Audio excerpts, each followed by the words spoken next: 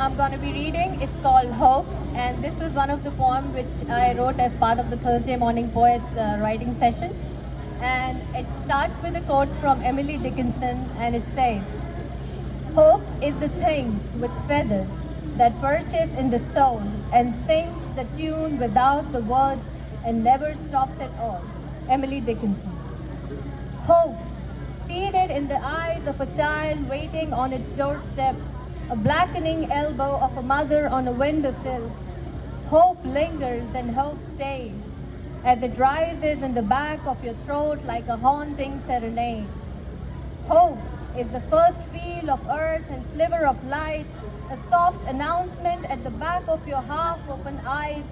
Hope lives in the touch of the toes, meeting the soft ground that your spindly legs seek feverishly at the break of the dawn.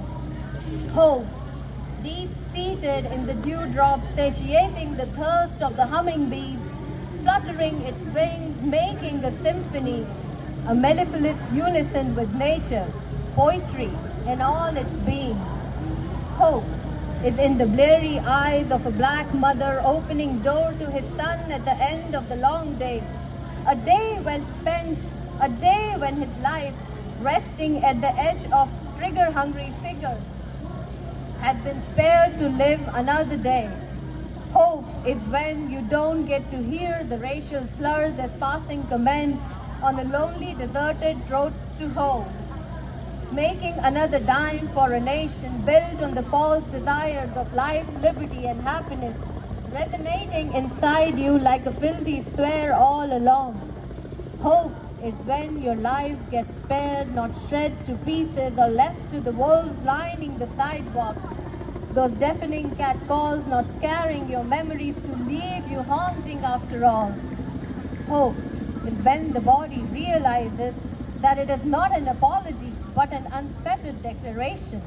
Prayer to heal the soft parts of your soul, not to meaninglessly bleed another day in damnation.